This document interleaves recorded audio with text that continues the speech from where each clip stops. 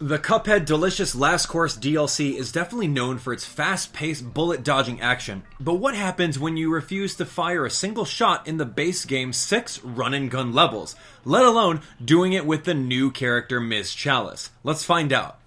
Hey everyone, it's Abdallah here with another awesome Cuphead tips and tricks tutorial video. Today's video is showcasing what happens if we do all of the 6 run-and-gun stages with Ms. Chalice, and we do each of them flawlessly. Not only earning ourselves a P rank, but taking it a step further and earning a P++ rank. There's really an awesome reward that you'll definitely want to stick around for. Thanks again to each and every one of you who have been enjoying all of the Cuphead tutorial videos, such as this recent one where we taught you exactly how to get a secret costume for Ms. Chalice. Check out the video and more in the description. Now, before we get started, there's a little bit of context to go over, so let's learn what will be the most helpful for you to earn all of these P ranks in each of the 6 run-and-gun stages. First off, the 6 run-and-gun stages can be completed with any of the 3 characters, but for this tutorial, we'll be focusing on the new character Ms. Chalice. Secondly, the only way to earn the P rank is to beat the entire level without shooting down any enemies. Now, you'll have to make your way through the entire level by jumping, dodging, and avoiding all the enemies that you can. You are, however, allowed to parry off of any enemy that's able to, so keep that in mind.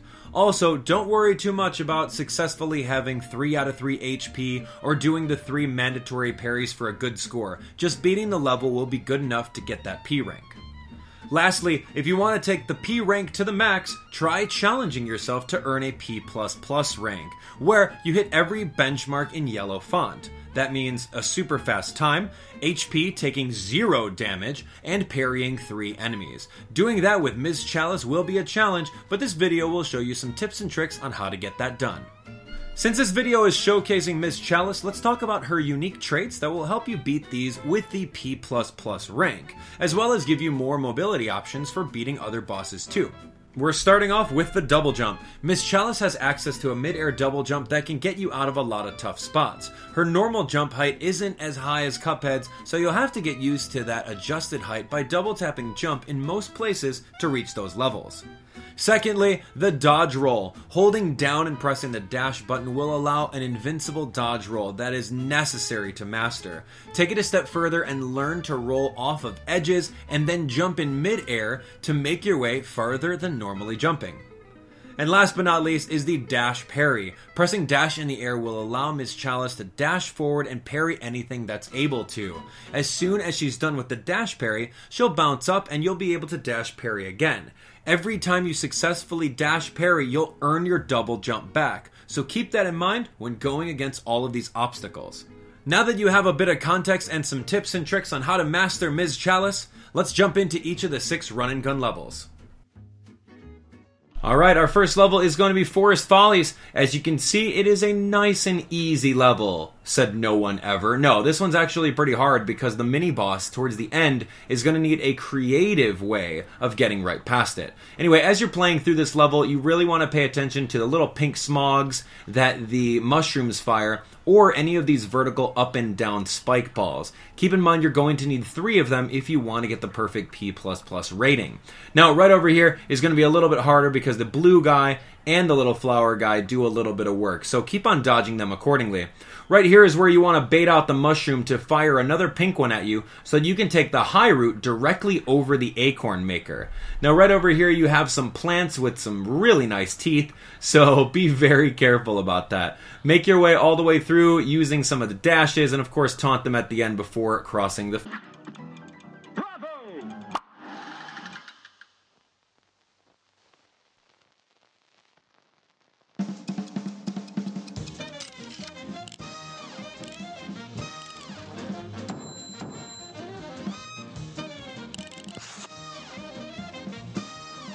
Our next level is going to be none other than Treetop Trouble on Inkwell Island number 1. This one's one of my favorite ones because there's a lot of vertical platforming, and I really like the concept of all of these bouncing ladybugs, and of course Woody Woodpecker knockoff over here. Anyway, we want to be able to parry 3 things in the level, so keep your eyes peeled for any of the pink ladybugs that are bouncing around. So you may have to backtrack a little bit in order to safely get all 3 of them in this very first part of the level. Now, if you're paying attention to the dodge roll and the gap, you can easily do that and jump, just like Donkey Kong Country. So think of it that way if you ever played that game. This part is going to get a little bit harder because sometimes the little wooden guys will be able to fire out a parryable spike ball. But you really just want to focus on just dodging it entirely. Now, you'll notice that we did mention earlier that the jump height is a little bit different with Ms. Chalice compared to Cuphead and Mugman. So you're going to be having to use your double jumps a lot more liberally, especially in this first part right over here. So jump over this little tower, and then now it's just going to be a forward run, because this area is pretty interesting considering the fact that as soon as you step on any of these leaves over here, a fireball will erupt from the very bottom and cause that little leaf to disintegrate. Now right over here, all you really have to do is jump, dash, make your way right over that mosquito looking thing, and head on out.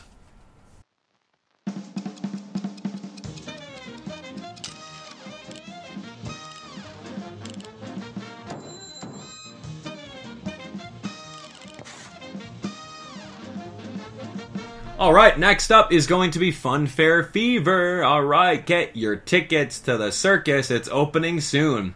Right over here is going to be a random spot where the balloons will be flying at you. And it is RNG based off of which balloons are coming at you. So really pay attention to the pink one, as the pink one is the only one that's parryable, and you could do it 3 times for one balloon in order to get all 3 of your parries knocked out for the perfect run. Right over this way, you'll see this little bell. You can make your way on top of it, but now is the really hard part where we want to abuse the invincibility frames on our dodge roll. As you can see, we dodge roll right past those guys. We're going to do the exact same thing, but dodging right over that way. And over here, right on the very tip, if you're standing, you'll be able to dodge roll all the way through there as well. Anyway, watch out for the wizard over this way. Do a jump, dash for the longest and highest possible jump with Ms. Chalice, and head on over this way. Your best bet is going to be rolling through them with the down and dash. Watch out for all of the mustard and ketchup. And of course, relish is also coming your way too. So once you're here at the last S, wait till it's at its peak, jump, dash, and you are all set. See you later, hot dog.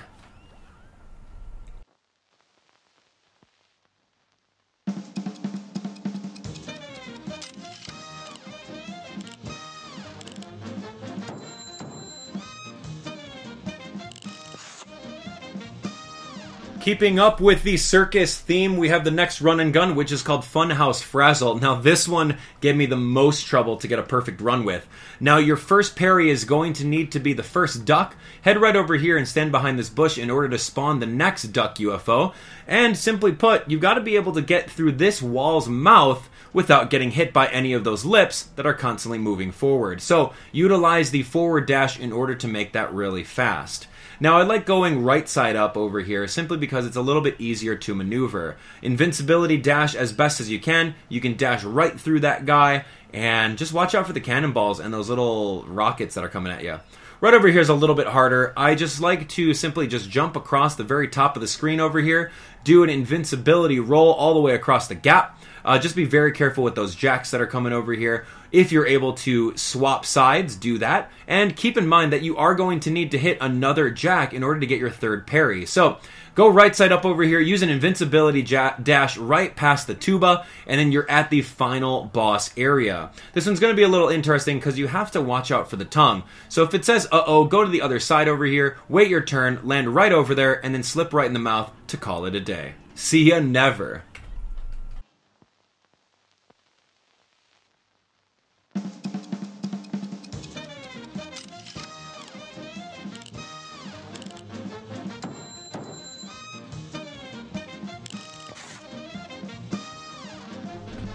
Next up is going to be the Perilous Piers. This one is going to be a little tougher because there's a lot of water that you could potentially fall into. So if you're already good at using the invincibility dodge, do that through every single one of these little urchin things that is throwing the spike balls upwards. While you're making your way forward over here, you want to be able to keep in mind that you want to see every single one of the pink flying fish, because those are going to be one of your 3 parries throughout, just like that one right there.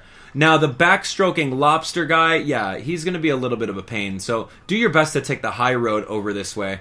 If you see that starfish, you can parry on that. Right over here is really a patience game. Watch out for the electricity. Dodge right through that, and then you're going to be on the ship for the next phase. Now, if you don't already have 3 parries at this point over here, you're going to need to keep an eye out for any of the pink shrimp that are coming your way. Now, this interesting looking octopus creature over here is going to be able to fire a whole bunch of different, I guess, balls at these rocks over here.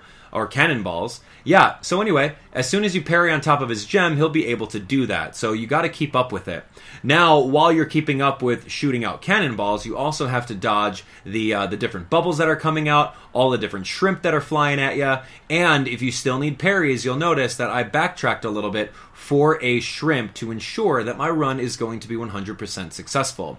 Right over here is the very end, so watch out. Jump over here at the end, do a little taunt, and call it a day.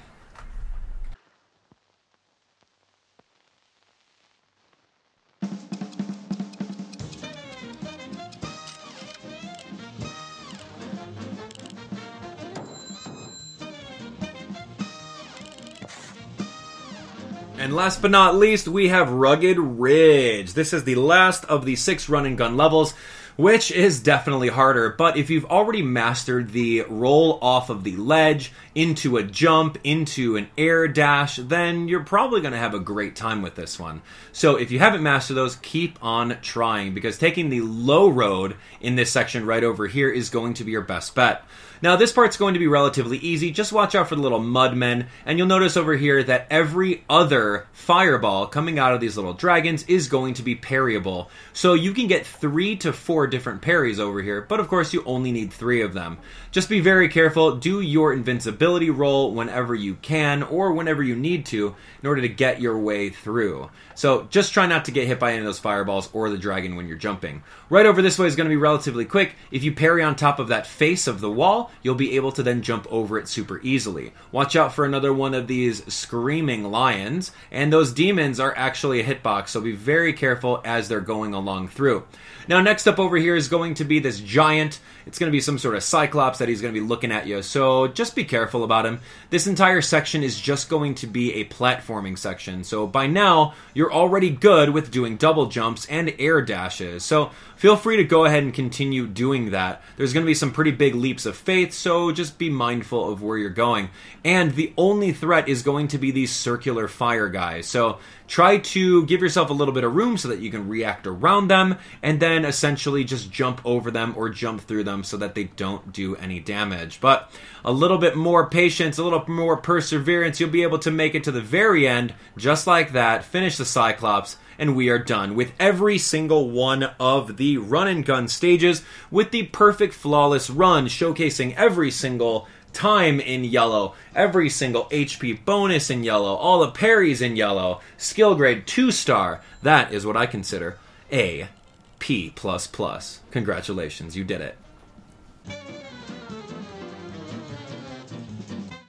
As soon as you're done with all of those levels and earn the P rank on them, head back to Inkwell Isle 2 and speak with the turtle in the northeastern part of the island. He'll say, "Ah, you found the path of pacifism. I am quite impressed.